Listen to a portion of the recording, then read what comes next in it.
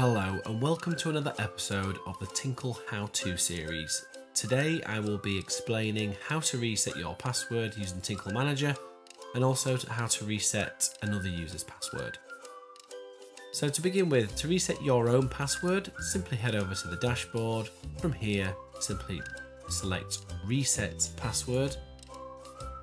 Once you've selected that, the Reset Password dialog will appear and you'll be able to type in your old password followed by your new password, and then you'll be asked to repeat that password just to confirm that it's correct. Once you've done that, select Save. In the case where you need to reset your password outside of Tinkle Manager or the desktop app, then you'll need to head over to manager.tinkletelecom.com. From here, you'll be able to use the Forgot Your Password link. Simply type your email address and request a new password.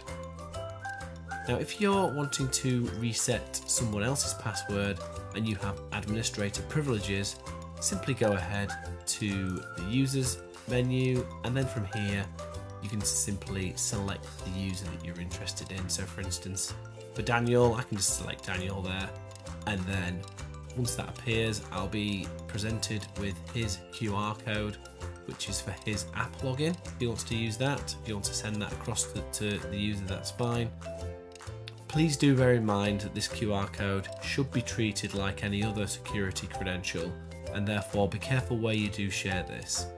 But from this dialog, you'll be able to send the user a new password via email or manually reset the password here by simply selecting that. And from here, you can just set what the new password is and then save. And that is how you reset your own password and also set someone else's. Thanks for watching.